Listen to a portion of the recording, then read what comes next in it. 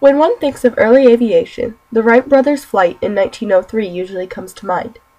There was, however, another aviator about to take off.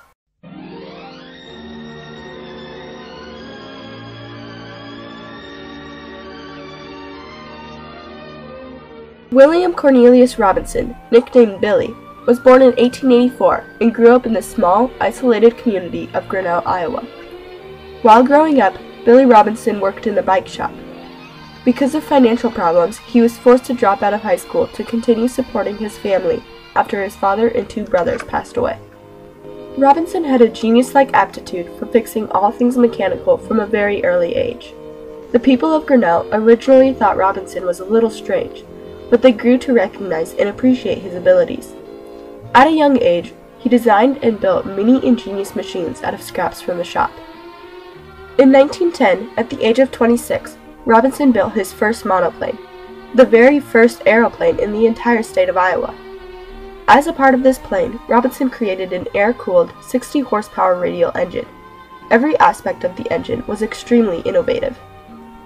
Robinson learned to fly from Max Lilly, a very well-known aviator at the time, earning his pilot's license in August of 1912. He then went to Cicero, Illinois with Lilly, where he worked as a mechanic and teacher at Lilly's flying school. While at Cicero Flying School, Robinson made many impressive flights, and soon became widely recognized for his knowledge, remarkable piloting and mechanical skills, and commitment to the advancement of aviation. In 1913, Robinson decided to establish his own company and flying school so that he could advocate for well-trained pilots, better landing fields, and safer aeroplanes. His chosen location for the school was Kansas City. On his way there, he decided to take a stop in his hometown of Grinnell to rest and get more gas. There he was met by old friends and many Grinnell businessmen who were fascinated by his plane.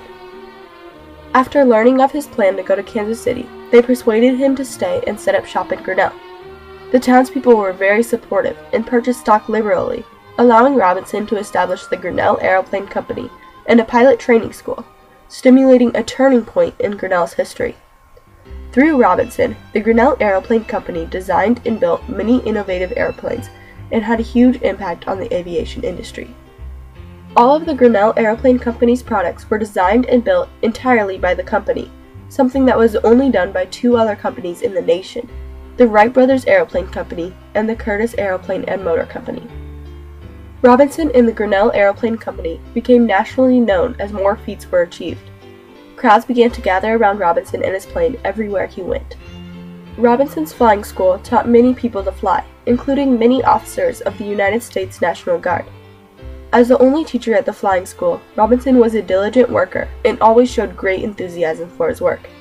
He was the brains and drive behind the entire company and flying school. Robinson continued to gain recognition from the top researchers and inventors. He became an active member of Thomas Edison's American Society of Aeronautical Engineers. One flight that was especially notable was a flight from Des Moines, Iowa to Kentland, Indiana. During this flight, Robinson broke several records and brought wide acclaim to himself and the small town of Grinnell. He also became the second person to carry airmail in the United States, a service that wasn't officially started until nearly 10 years later. These accomplishments, and the ones that followed, earned Robinson the nickname Birdman of the Prairie. But the Birdman also had to face many challenges. The Grinnell Aeroplane Company was supported by stockholders, so money was always tight. The fluctuation in funds made it difficult to continue production.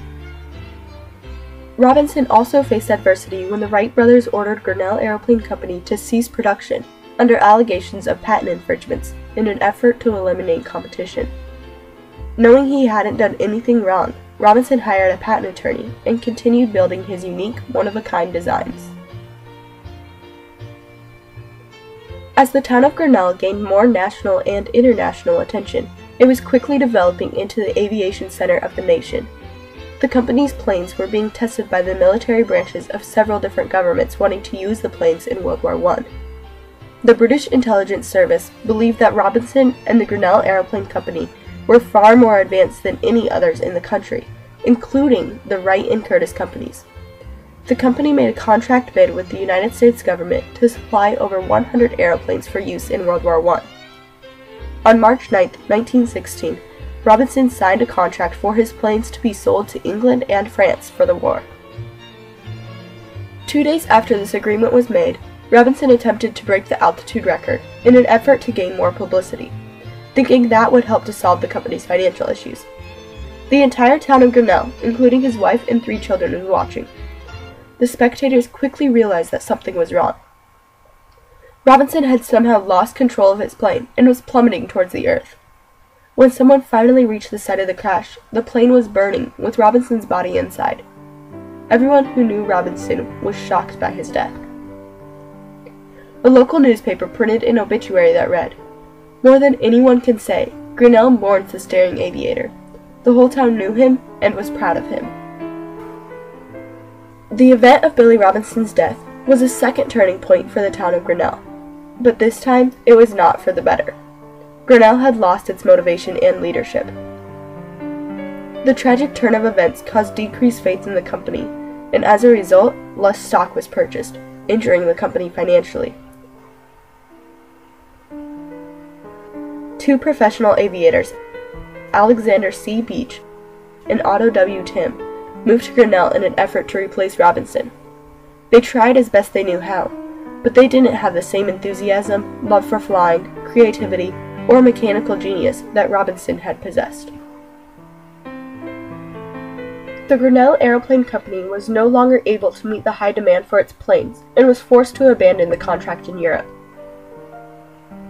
The plans with the U.S. government also fell through. The Grinnell Aeroplane Company and the pilot training school were forced to shut down soon after Robinson's death. A journal published by the Iowa State Historical Society in the 1930s stated, "If Robinson had lived a year or 2 longer, Grinnell, with the advantage of an established airplane factory and flying school, might have been selected as the site of a military aviation training camp during World War I, and with such prestige, the aviation center of the nation might have developed there." Billy Robinson's death was a distinct loss to Grinnell and Iowa. Because Billy Robinson's life was cut short, he was unable to continue leading Grinnell on its path to success. He was, however, able to have a lasting impact through the work he had accomplished prior to his death. Robinson's engine was extremely innovative. Because it was air-cooled, it was lighter and harder to bring down in warfare. It also required less maintenance than most radial engines. Robinson placed his engine at the front of the aeroplane because it was easier to tell when problems occurred during flight, and it provided more protection during crashes. The crankshaft was not in a fixed position, which reduced the amount of hot oil being thrown at the pilot and passengers. It also decreased vibration, solved lubrication problems, and eliminated problems with fuel and oil distribution. Robinson's engine was better than any engine in America, and was even better than the highly regarded French model. According to the National Air and Space Museum, Robinson's engine clearly paved the way for the modern radial engine and is deserving of great credit. His engine also facilitated the acceptance, further development, and use of this type of power plant in later years. His passion for the advancement of aviation may have, in part, led to his demise. He chose to focus on building safer aeroplanes, training better pilots, and having better landing fields, rather than securing patents for his own notoriety. Robinson did take the time to secure 1 patent before his death. It was for a landing chassis that absorbed the shock from landing, making it smoother and safer. The future of aviation was always in mind as he was designing aeroplanes, making innovations well before their time because he foresaw the need for them. Robinson struggled against poverty, adversity, discouragement, and criticism in order to influence and continually advance the field of aviation. In spite of the limitations he experienced during his lifetime, his legacy as the Birdman of the Prairie can be an inspiration even today. The turning points involved in his personal story show that one man's genius and drive can change the course of history.